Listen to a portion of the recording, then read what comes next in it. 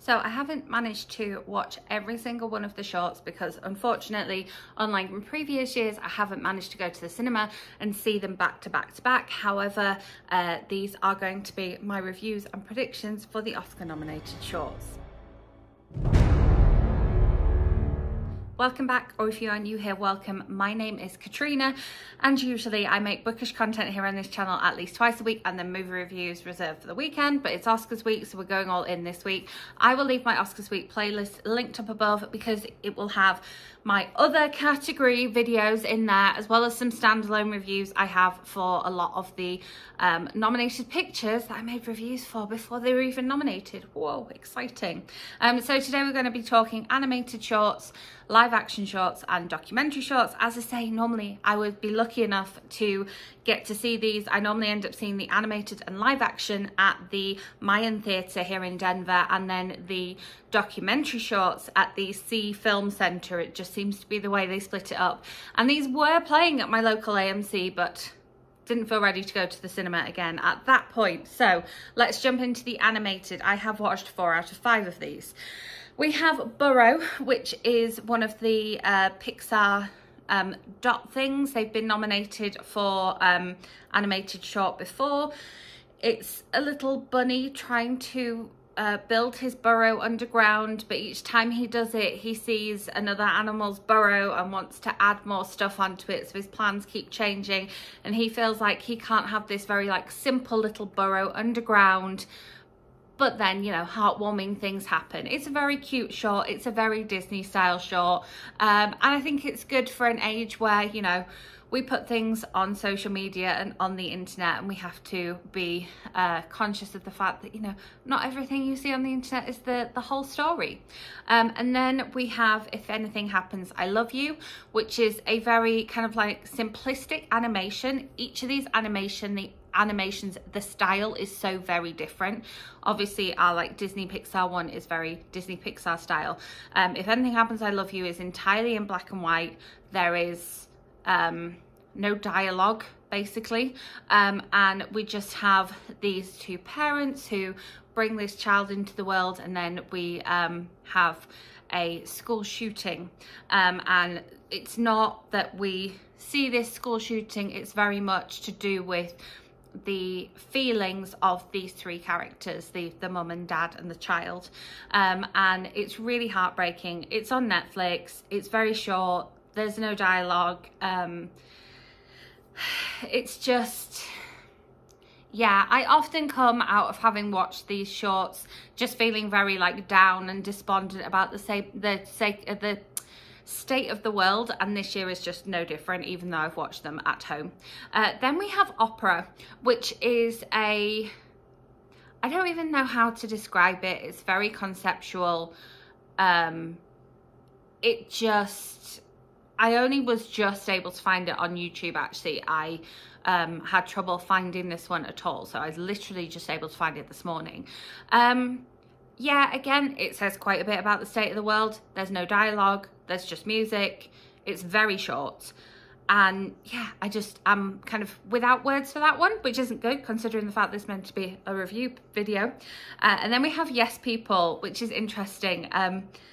I did just look at where this one's from. This one's from Iceland.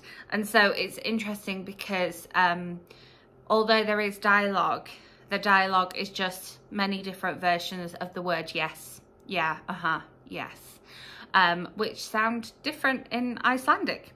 And the animation style is very kind of like Wallace and Gromit. It's that kind of stop motion, claymation type of thing. And it was quite funny and quite amusing. And again, it kind of gives you the whole thing of we don't always know what's going on behind closed doors. It's an interesting choice for being nominated in the shorts category because it was, you know, it wasn't all doom and gloom. It was quite funny, and there was some love in there and some nice relationships and some neighborly stuff. And so yeah, for for being nominated as shorts, and the rest of them all making me feel super depressed. Yes, people didn't make me feel super depressed. I think my prediction in this category, even though I haven't seen Genius Loci or Loki, however you pronounce it, would be If Anything Happens, I Love You. I could definitely see that one taking home the Oscar, but then sort of Disney and Pixar do have a history of picking up the award in this category, so who knows, it could be that one. But yes, let's move on to the documentary shorts. I really do enjoy the documentary shorts, even though they all do make me feel incredibly depressed most of the time. I wasn't able to watch Hunger Ward, which having looked at other people's reviews, it's pretty much probably going to be the most depressing of them all, so I'm okay with that one. That one is from a previous documentary short winner, and so it could be a good choice for being a prediction. It focuses on a like children's ward in Yemen where children are starving to death, and that's all I need to know. I don't need to watch that right this second, thank you. Then we have Do Not Split, which is like a combination of USA and Norway, and this is about the riots in Hong Kong. It's very chaotic. It was really quite difficult to watch, not only because of the horrible things that were happening, but also because it's very, very chaotic.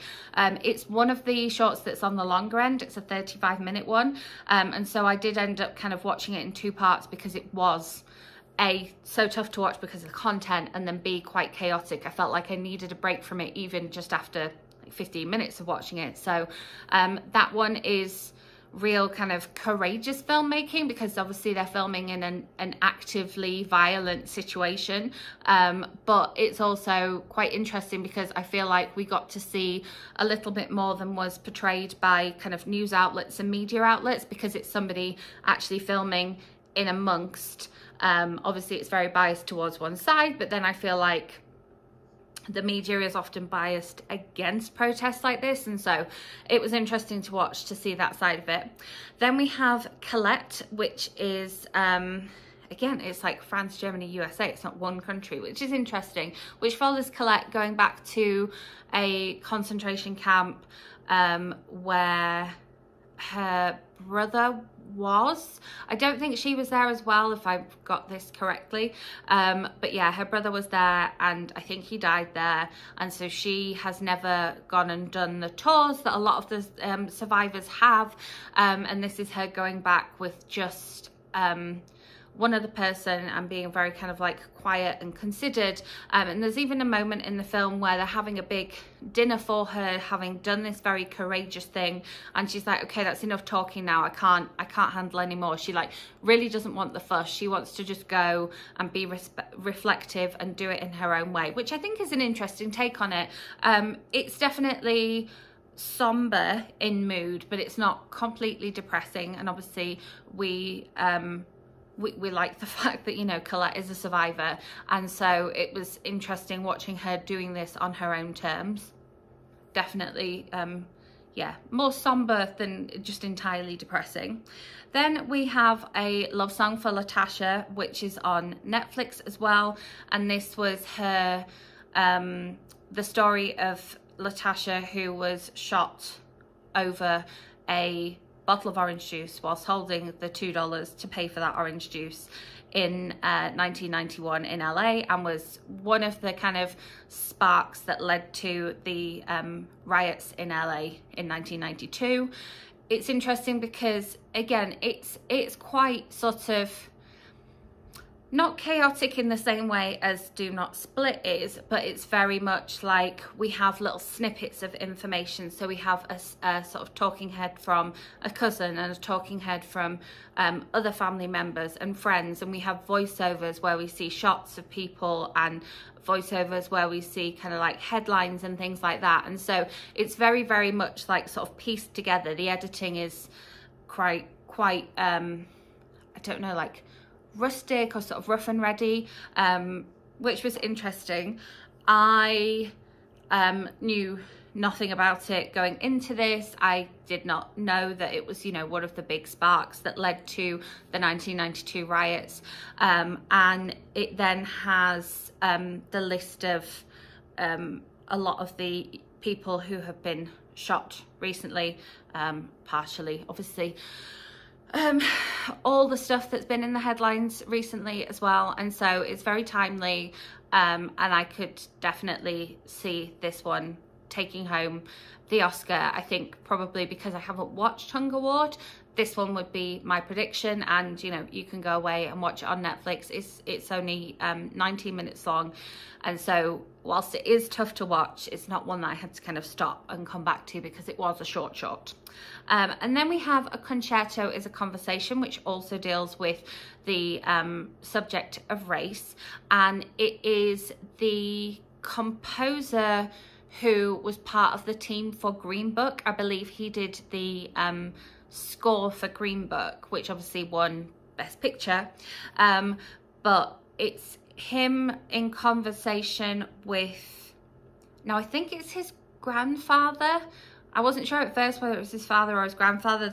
The familial relationship is never explained, but it's basically a conversation between the two of them whilst his piece of music based on that conversation plays, and we get to see the kind of opening night of it at the big like Disney concert hall in LA, and it's, you know, he's in conversation with what I think is his grandfather, and his grandfather's talking about growing up as the son of someone who was kept in slavery, and how he kind of, you know, made his way out of that life and took whatever transport he could get, whatever direction it was going, and ended up eventually in Los Angeles, and how they he used to communicate with people and apply for things and request things via letter so that they wouldn't see the color of his skin, because he applied for a job via letter and also applied for a job in person, and he said that, you know, the fact that they sort of went against him because of the color of his skin, they did it very overtly in the South where he was from, and they did it very covertly once he got to California. And it was the conversation between them about that, and the conversation about you know, his concerto debuting and how he was a black artist and he hadn't ever seen this coming. And that was, again, there was definitely not great things about that one, but I really enjoyed it, and it's something that I would sort of watch again, or watch with someone else again, because I thought it was an interesting conversation. And then the fact that the piece of music is inspired by this conversation as well. So yeah, my prediction would be a love song for Latasha, and I mean I enjoyed watching all of them because I felt like I learned something from all of them. But yeah, they were definitely all of them fairly difficult watches, and I'm quite glad in a way that I didn't watch some of them on the big screen. However, we're now moving on to the live action shorts, which again I have seen 4 out of the 5. The one that I wasn't able to see was White Eye, and I don't seem to be able to find an awful lot about this online, so I don't know if there's, you know, a reason behind the fact that I haven't been able to find it to watch. I don't know. Then we have Two Distant Strangers, which was absolutely horrible to watch. It was really just, yeah, not nice. This guy wakes up after having had a, you know, one night stand. He's hooked up with a girl. He's in her apartment. He leaves her apartment, lights up a cigarette. A cop comes and says, you know, what's that? That smells like a funny cigarette. Why have you got this money? Let me search your backpack. When he's like, you know, you've no right to search my backpack. Basically chokeholds him until he passes out. As the guy dies, he then wakes up, and we've got a Groundhog Day situation. And basically it's a Groundhog Day situation where every day he gets killed by this cop in some way or another. Sometimes it's the cop on his own, sometimes there are other cops involved, sometimes it's a, you know, a long drawn out process, sometimes it's instantaneous, sometimes the cop comes up to the apartment. It's this Groundhog Day effect of all of this, and it was just really horrible to watch. And it's just like, well, this person, again, just because he's black, is going to die at the hands of the police no matter what. And again, it has some information at the end about the fact that in 2020 there was only 8 days where no, nobody was killed at the hands of the police in this country. And yeah, it wasn't nice to watch, but it was an interesting way of showing that story. So the filmmaking itself was good. And then we have The Prison, which is set in Palestine. And so we see a father wake up on the morning of his wedding anniversary and has to go to the other side. So he has to cross the border because he wants to go and get a present for his wife. He takes his daughter with him. The guards at the border detain him. The guards at the border make life very difficult for him.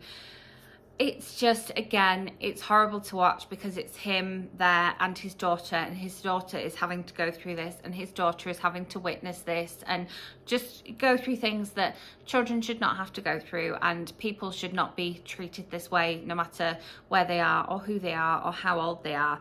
And yeah, it was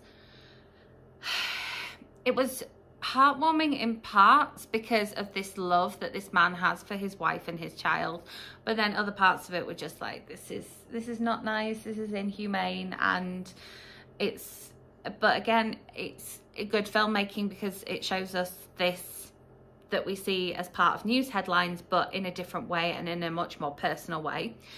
Then we have The Letter Room, which stars Oscar Isaac, and this one I found by doing a week's free trial of Topic via Amazon Prime.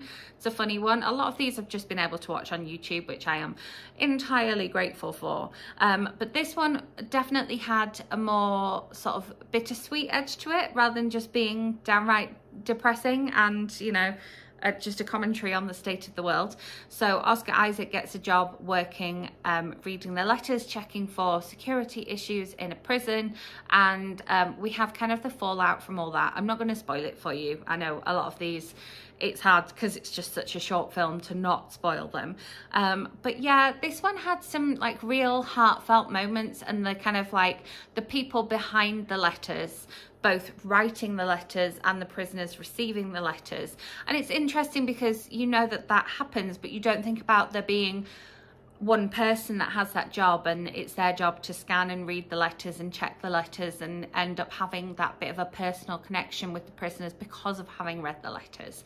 So yeah, I thought that it was good. It was quite sort of quiet and slow. It's a 33-minute film, so it's similar to watching, you know, an episode of a limited series or something like that. And yeah, it's sort of an interesting take on humanity, if you will. And then we have Feeling Through, which was probably my favourite of the bunch. Just because, again, it wasn't entirely depressing, but I just really liked this one. And again, it's a lot to do with humanity, but also a bit of social commentary. So we have a guy on the streets of New York who it's never overtly said, but we sort of assume that he is between places right now. So he's not homeless, he's just been couch surfing a little bit, and he's struggling with the fact that he doesn't really have somewhere to sleep that night. So, you know, he does quite a lot of second looks at the other people he sees sleeping on the streets or begging for money, and he meets this guy that's holding up a card saying, "I'm deaf and blind, can you tap me if you can help me?" And this guy basically just wants to get on the correct bus to get home. And so our first guy, who's called, he's called Tariq. I don't think we find out the other guy's name. No, he's called Artie. That's absolutely incorrect. He is called Artie, I remember now. So yeah, Tariq takes him to the bus stop, and, you know, they work out a form of communication. The guy who is deaf and blind writes things in a notebook, and Tariq does kind of like spelling on his hand and some tapping and things like that. And, you know, it sees him helping him, and he wants him to buy a drink for him at a bodega, and so they do that. And we see Tariq take some money from his wallet, and it's that, well, where do we draw the line at what's wrong and what's right here? Because we know for a fact that Tariq hasn't got any money and hasn't got anywhere to stay. And it's just, I really enjoyed this one. I enjoyed seeing their relationship change, even though they're from two completely different worlds. They both have their difficulties. They're both facing their issues right now, but together they came together and made something happen. And I like the way they found a way to communicate with one another, and just the kind of the relationship that Tariq builds with Artie over the course of what is only 19 minutes. I really did enjoy it. In terms of what I would pick as the winner, I mean, I really don't know. It's a bit like when I reviewed the documentaries. They're all quite hard to compare, and they're all so different whilst tackling such big issues. I don't know if... I mean, I could see Two Distant Strangers definitely being picked by the Academy. I could see The Present being picked by the Academy. I personally really enjoyed Feeling Through. It was my favourite out of all of them. Yeah, I'm a bit stumped for a prediction for that one. Let me know in comments if you have seen any of these, and also let me know what you think is going to win Best Picture this year.